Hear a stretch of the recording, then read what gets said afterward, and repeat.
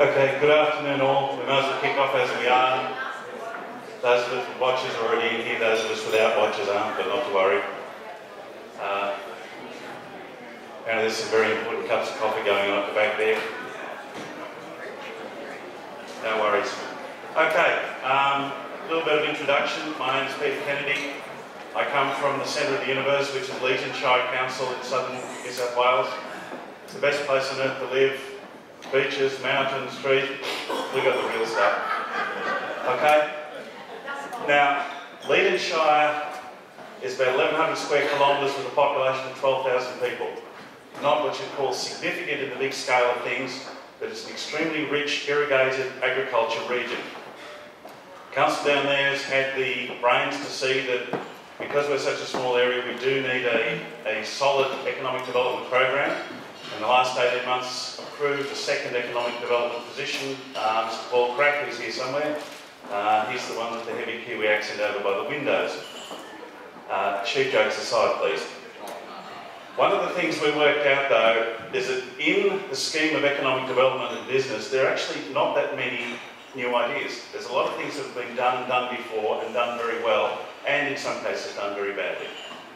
So, at an economic development function in Sydney, which some of you may have been at, the national conference a few years ago, I was in conversation with a colleague of mine from Shepparton, Geraldine Christo, who at one stage was coming here, but due to her very busy schedule had to pull out at the last minute. Okay, what we did is we noticed that statistically, as far as we could work out from that moment, that Shepparton Council, although it was in Victoria, although it was 2.5 times our size, there were some very significant similarities between us. So we thought, there's got to be something we can do. So, the venture was born. The question is, how did it come about? Really, how did it come about? Well, I can tell you, the conversation was at the EDA dinner in Sydney on the 28th of October 2010, after a good deal of sherbet absorption and some networking, as we call it. And the one thing that came about was we could really do something together, we thought, and when we got the ID program attached to our website, which is, I've been told this morning, is not as good as RemPlan, but I'll have to deal with that. We noticed that statistically we were indeed similar.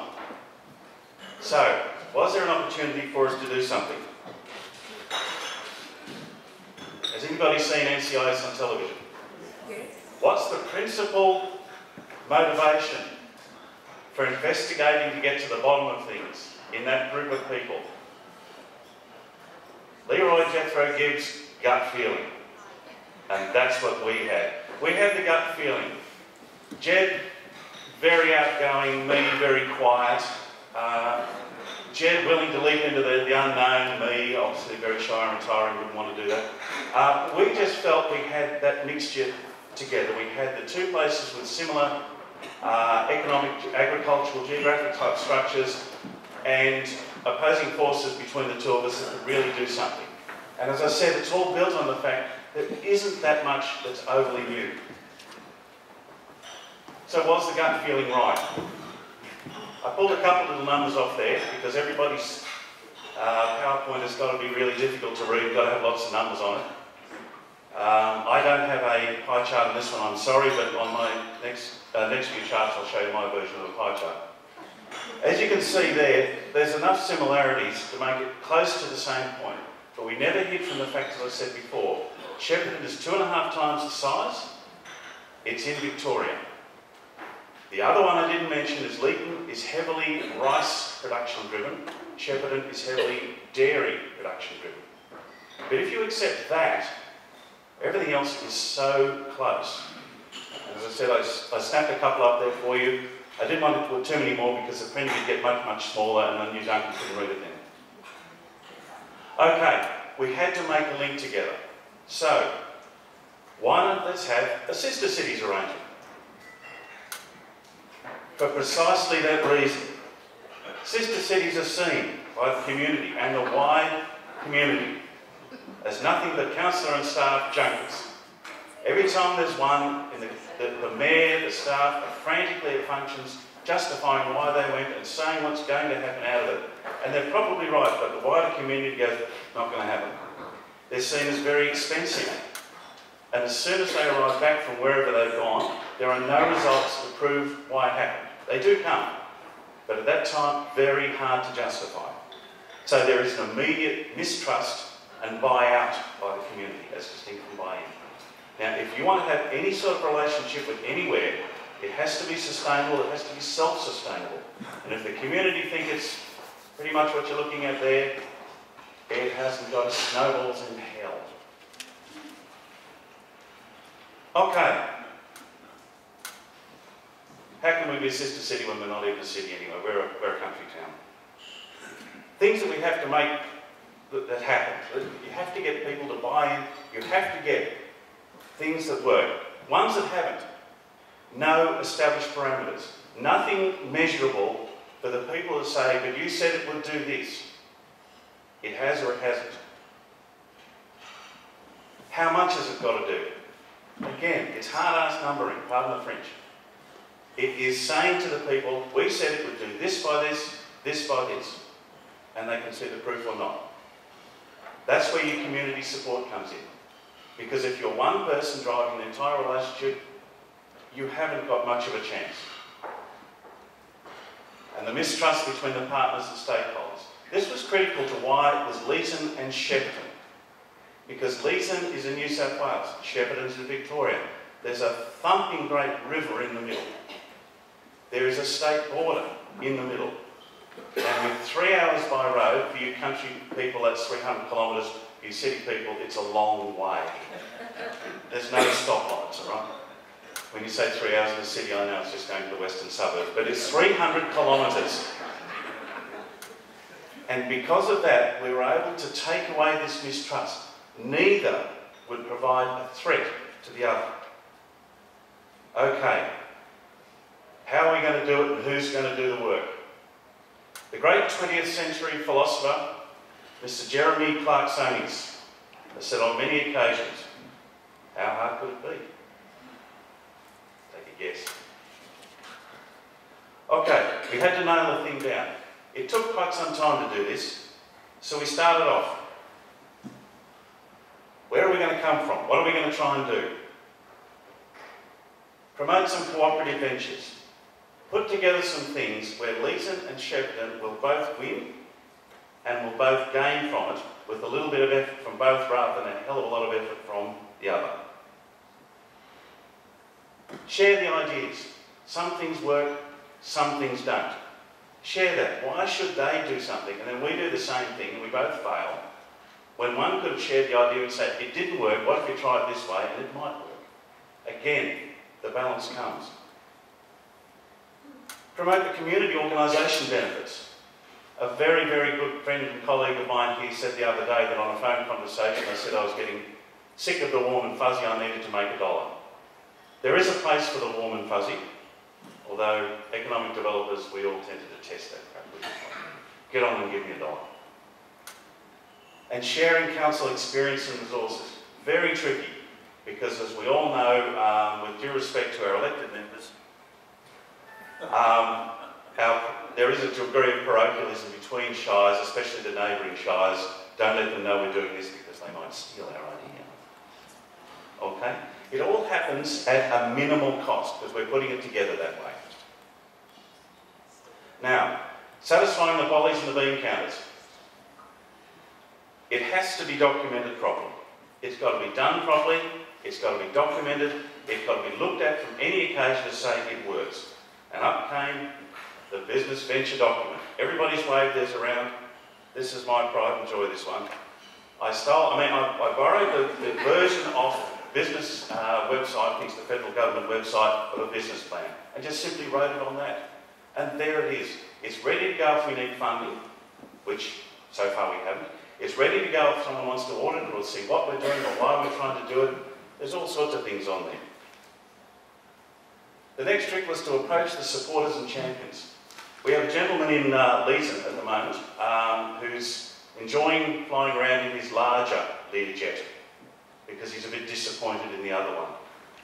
He had just opened a retail outlet in Shepparton. And I said, Ted, would you mind if I dropped your name? Now, Ted's used to people saying, can I have some money? And Ted said, no, go for your life. If that's all you want, not a problem at all. And then he recommended me someone in Shepparton who would be a good person to talk about when I go down there. So I did. We went down there and said, oh, I've got a friend who's just bought a shop down here. And he said, Joe Blow was a good person to deal with. And they were chuffed. It's like the guitarist, you know, saying, welcome, Kiama, I'm here tonight. The audience goes mad. They think they're owned. The legitimate planning document, went back to this fella. This is something we need to satisfy our masters. It's got all the bits and pieces. It's got the SWOT analysis. It's got the reasons for failure. It's a very large version of what I'm doing here today, by the way. Again, anybody wants to look at it, you simply wheel it out. Pick some easy wins. And there's some jokes I'm not going to make here. The easy wins are to get some runs on the board. Regardless of whether we like it or not, we're in the business of politics, we're in the business of success. So choose some easy wins, and we did. Publicise for community support. In the regional areas, I don't know how much different it is from a lot of areas to other areas, but in the regional areas you have certain media outlets that dominate public opinion. So we got stuck into those. And they were very helpful. We put little stories in about, this is coming up, we're hoping to do that. We're looking to do this, it will do that. And the big one, the reason that we're all economic developers, we love being belted around the head and shoulders. But whatever happens, you stand up and keep on smiling. You must believe in it. Okay. The buzzword, sustainability. To make this work, and I'm really dealing here at the moment with just putting this thing together. I'll get a little more into the meat of it a bit later on. Sustainability is all about the cost in time and money. In reality, that's a very pretty document. But that document could mean years of hard labour cracking rocks. It doesn't. So you have to take it into account and prove it. Community impact and engagement. Again, using the media to talk to the community, talking to some champions, talking to industries that will mix back and forth. Education was great. They said, "Love, we'd love to go down there." They've got some mega schools. We had some mega schools. If you've never heard of Yanko Agricultural High School, it's one of the foremost high schools in New South Wales. Dookie College in Victoria, the same. Strategies, how are we going to go about it? I'm not going to teach you to suck eggs on that one. Action plans, again, documenting what's going on so that anybody wants to scrutinise, it's there to be looked at. The SWOT analysis. Oh, they're a joy. Okay, initial activities. I topped in a car and wandered down to Shepparton, fronted up to their Chamber of Commerce and said, "Hello, I've got all the answers to all your problems. Come to me and I will give you the sermon." Not really. Shepparton Chamber of Commerce was completely disengaged from Shepparton Council, and that is death. Councils need chambers of commerce to be strong so they're not dealing with fragmented business communities. We are in the business of business. We deal with everyone individually, we need to deal with a group. So me coming down there, Geraldine set up the contacts. By the time we'd left, they were saying, "Yes, that sounds a good idea. Yes, Geraldine and Jeff Hay, would you like to come back to our next meeting?" 2 wins in one go, which was handy. She could take that back to her council. Community groups. The youth groups. They've never set eyes on each other, but they talk electronically as kids do nowadays. Facebook, e-phones, iPads, whatever. They talk to each other all the time, and they're sharing information on running functions where they can get a performance to do both places one day after the other and cut the price. The men's shed, sharing designs on things they're making for sale. Sporting groups, we had an easy one because the harness racing club was already in place. Again, an easy win. Tourism, this one's duck soup. You just share your events, you share the attractions you've got there, you do a bit of cross-promoting, you put their brochures up front, they put our brochures up front. If you've ever been to Shepparton, there are cows painted rainbow colours everywhere. It's quite amazing. Peak business and ag bodies. Again, a bit foreign to some of the western suburbs of Sydney, but when they actually make food, there are certain bodies that run up it. Your rice marketing boards, your wine grape marketing boards, dairy marketing boards, all these groups, get them together. Surprisingly, they're all businessmen. Council relationships. Easy. Because there is a real separation there, there is no threat whatsoever. The councils talk to each other, and there's even a possibility of cross-pollination of staff. Now, these have all been done before, but this is doing it better. Promotion. Out in the print media, we have a very tame newspaper because they're good people. We give them stories. They print them. They love it because we give them inside runs on things. Shepparton, being a much bigger one, had a bigger audience. They were happy to do the same and leverage off ours. Online media, we had a resident nerd at one point who was doing all that for us. Unfortunately, he's gone on hugging trees and things like that. So, apologies to nerds in the audience. TV found us. When they realised what was going on, how we were doing it, and how it was coming together, they came to us. And last but by no means, radio. I have a love-hate relationship with the ABC announcer out of Wagga, who has a massive area to cover. A delightful little blood nut by the name of Anne Delaney, who is a mad Collingwood supporter. So she loves Collingwood and I hate Collingwood. You know what I'm saying? So where does it go from here? What can we do with it to make it go onwards? Well, it's all very simple. That's it. You don't duplicate. Use that relationship. What they found out, use. What you found out, use. We have a far more hands-on because we're a smaller group. They have a far more hands-off because they're a larger group view of things. Chamber of Commerce report in Shepparton. They paid a lot of money, courtesy of the Victorian government, and I like spending Victorian government money, on working the Chamber of Commerce, getting them new members, how to make them function. And there it was. They handed us a copy. Just for your information, unfortunately it leans a lot towards council having to do a lot more through events coordination, but we'll go on with that later.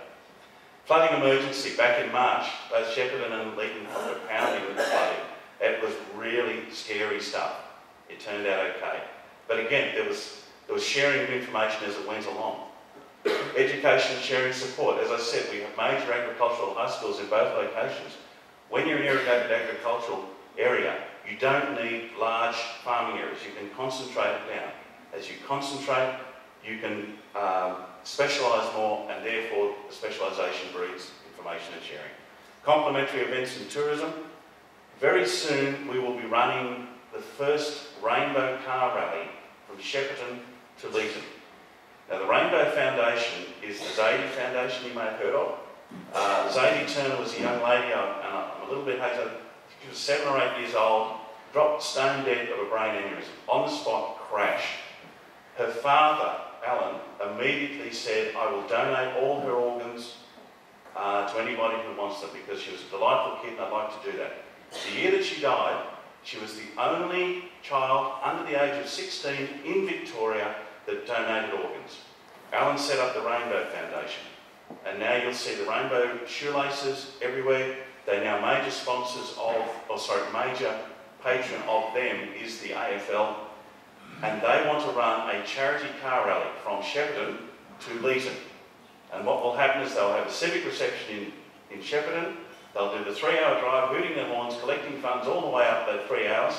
Then they'll arrive in Leeton. We'll do a major charity, civic function for them there. Again, collecting charity all the way. The shops all get dressed up in rainbow at both ends. We have an event. And it's all in the name of charity. Etc., etc., etc. It's all about not reinventing the wheel. It's round, it goes on. This is just part of the article. When the 2 mayors got together and signed, I put a lot of blood, sweat and tears into this, as did Jed, and we worked very hard. And what was really pleasing is when the 2 mayors actually got together and shared some of their thoughts on it, they became even more passionate about it. That's Mayor Paul Maiden on the left of Leeton and Mayor Michael Pollan on the right. We last week had the centenary of water in Leeton and and Mayor Michael Pollan came up and sat front row centre because he was such an invited guest. He was on one side of the aisle, on the other side was the governor's husband. Very supportive people, they can see where it can go, and again, without the checkbook. Okay, here's the point where it comes to, what do you think? Now, I want to make it perfectly clear, this isn't all about Leeton and Shepparton. This is about the fact that we had a bash at it, we think we worked at King's out, now we want to share it with everybody else. The delightful Jenny at High Speed this morning spoke about how she would share all these things. We're more than happy to do the same thing. Was that a Jaffa before that thing? Anything at all we can do with this, we're more than welcome to share. The cost so far has been basically petrol and phone calls, nothing else. And we are making so much headway. The men's shed boys want to get together and have a cuppa. That's a worry. We're going to put them on a bus. You know what we're going to do on a bus on the way down, on the way back? It's not drink tea. But why not? It can be done. And I promise you, that's where it came from. It came at the dinner for the EDA National Conference in Sydney at the, I think it was a surf club. After a few Sherbies, it just happened. This is the best thing about economic development in Australia, is the networking. I don't think that was one of our better conferences, but gee whiz, I got a lot out of it. Thank you. Very good.